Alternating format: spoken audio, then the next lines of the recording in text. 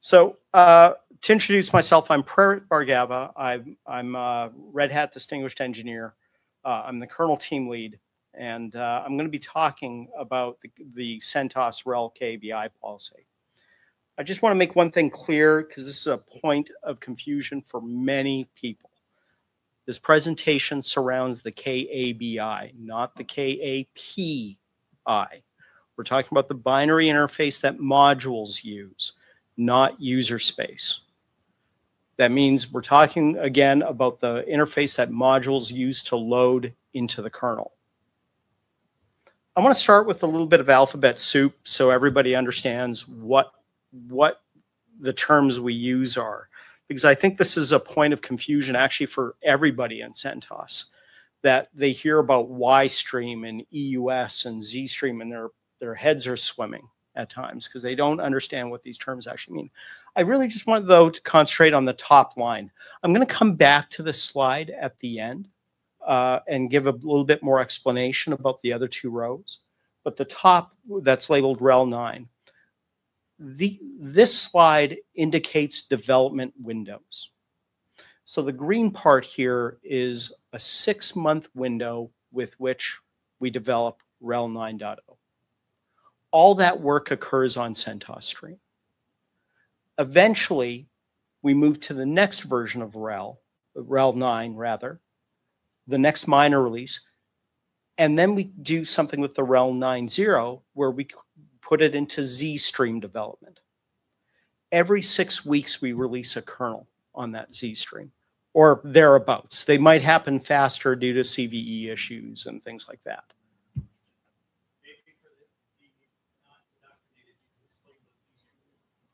Z-Stream are updates for that particular OS release. So we do security fixes, we'll do occasional features in there, bug fixes, things like that. That's what happens in Z-Stream. So we extend the development.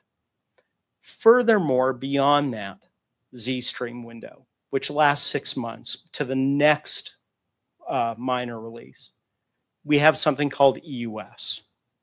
And there's EUS, there's AUS, there's, God, I can't remember all. That's why I labeled this slide alphabet soup. There are all these different phases of extended support, and we collectively refer to those as EUS plus.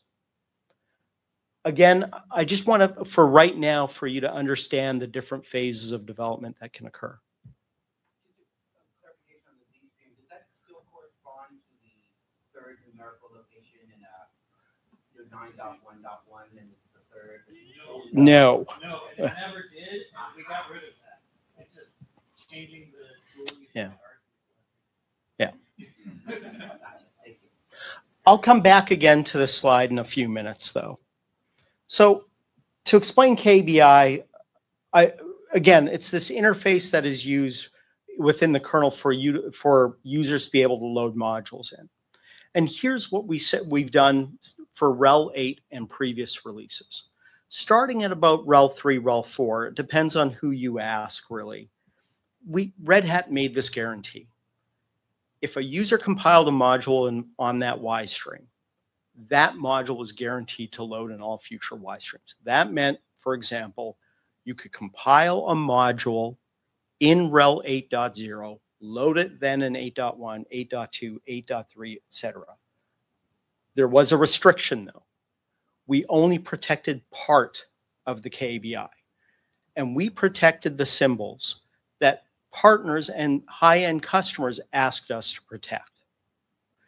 So if a customer or partner used those symbols and built a module only using those symbols, we would guarantee that that module would continue to load throughout that release. We also had something called gray lists, though. And these gray lists were symbols that we said we knew that our partners and customers were interested in, but we couldn't guarantee the stability of. So we put those on a gray list, so that way at least partners had a way to say, hey, I'm interested in that. Please let me know when that symbol changed so I know I have to recompile my module. we actually have a very sophisticated notification mechanism at Red Hat that happens to be per partner or per customer. Right now, today, I'll get to that in a moment, how we've changed that. So we can alert a specific partner or customer and say, you need to recompile your module because we've made a change. In RHEL 9, we changed that model. And now we've basically taken away that promise. We're basically saying there's no guarantee of KBI stabilization across Y-stream releases. That means if you compile a module in 9.0, there's no guarantee it's going to load in 9.1, 9.2, 9.3, etc. Period. End of story. No matter if you've told us you're interested in those symbols and you're asking us to freeze it. Where we do freeze the KBI, though, and this goes back to the previous alphabet soup slide, is we kind of in ZStream say we're not going to change KBI unless certain circumstances are met. One of the very high bars we have for changing KBI in ZStream is it a security fix? Not a security fix, but a critical security fix. That's a reason we break KBI in ZStream. In EUS, it's even more strict. In EUS, we will never, ever break KBI unless we have a critical security fix. So that's the change. As a result of this, what we've told our users is that they must recompile modules every Y-stream release. That's the result of that. My use of the word must here is very strong. It is entirely possible somebody constructs a module using kernel symbols that never change. You could, in theory, actually I saw one the other day that was like this. I'm not going to name the partner, but they just used SpinLock. They used RDMSR to read a hardware MSR and print K. It's highly unlikely those symbols are ever going to change. Right, but you understand, like, and they objected to my use of the word must here. They're saying, what do you mean we must recompile? That thing is going to compile throughout the life cycle of 9. I said, you're probably right. I don't want to guarantee it, but they're probably right. It's possible to do. But users should expect to, very strongly should expect to recompile. I'm just sticking with the word must to be clear on this, what my stance is. Just plan to recompile every release. Let's go back, though, to that alphabet soup and think about what's going on with this. As I said before, we have this RHEL 9 development window that lasts 6 months.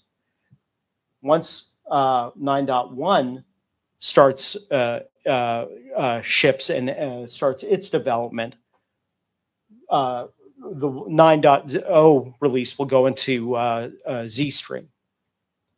But the outcome of this on CentOS Stream is you don't have ZStream. You don't have EUS Plus or any of those extended release support. What you see in ZStream is a constant rate of change.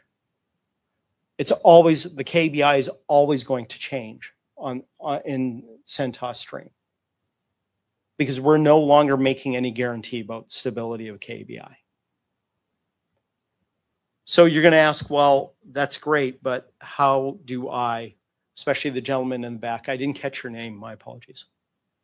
Pat in the back there, he's saying, well, how are we supposed to figure out that KBI changed? A couple of things going on here. We do have the the kernel ABI stable list RPM package. That's something you can look at and examine and say, did any of the symbols I'm interested in actually change? We are producing that for 9.1. You could compile your module nightly, which is actually by far the best way to go. And that's something we're telling all our partners and customers, that's a cron job. Well, a system D user, whatever, come on. Hey. You can do that, though. That's easy enough to set up and just have it throw an error and say it didn't compile tonight because something changed. in CentOS Stream. We are doing a global email list. That's going to be announced within the next few weeks. I don't want to get too far into that, but it's something that anybody can go sign up for. So if the KMod guys are interested in it, they can sign up and get notifications for when these symbols change. Our stance right now is that we will announce changes for any kernel symbol, but that is, we're debating about the volume of that change and what that actually means. So with that, that's it. I told you it was going to be boring, but I purposely kept it short. You have to give me points for that, right? So I'll see if there are any questions. I blew everybody away. Look at that. No, stick your hand down. Go ahead. I was curious. I'm unfamiliar with the kernel ABI package. Are you saying it's possible to write a very small script looking at the contents of that RPM to determine if it's been read? Yeah. So it's generated per kernel build. And it actually contains a list of symbols that are protected that we're offering some semblance of protection on, and gray lists. And it is possible, if you're interested in a symbol that's on one of the either the white list, or sorry, the stable list or the gray list, you can go and look at that, because we keep the symbol hash there for reference. Is it maybe as simple as you can look at a file or a file? Yes. If their contents change, then boom. Yes. Yeah. So this might be kind of a dumb question, but are the lists sorted so that if I take like a kernel ABI stable list, build 1 and then build 2, and I diff them, I can see them properly that way? I believe so. It's been a while since I've looked at the actual contents. I'm going to go with yes, and if I'm wrong, then it's your fault. Okay. Yeah. Already my fault. For running things anyway. What's one more?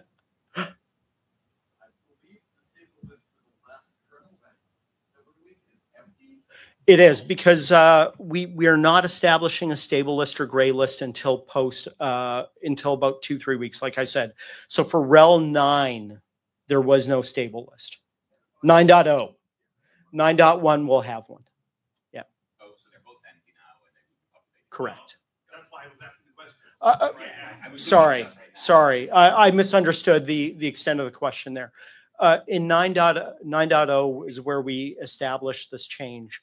In 9.1, we're more ready to react to the change. Quick question about the term. The stable list gives the actual official term for it, or the other term you use, that just a colloquialism, or that actually means? Stable list and gray list? So stable list are the list of symbols that we are guaranteeing some stability for. Gray list are symbols that customers or partners or people in this room could go and ask us for protection of a symbol. Gray list is a list of symbols that we are not guaranteeing protection on. However, we want you to know that something has changed on that gray list. So you can diff the gray list. It's a tracking list, yes. So, I mean, and which is important, I think the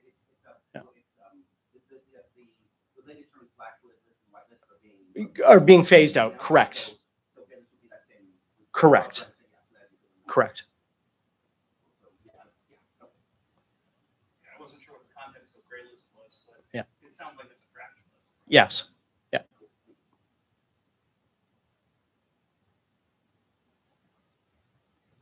No one fell asleep. Kind of amazed. When are we going to have the email list? In a few weeks. Literally in a few weeks. I know that the gentleman's name is Chesmere, who's working on it. We're right at that stage. Like, honestly, Neil, it's maybe 3 weeks, maybe.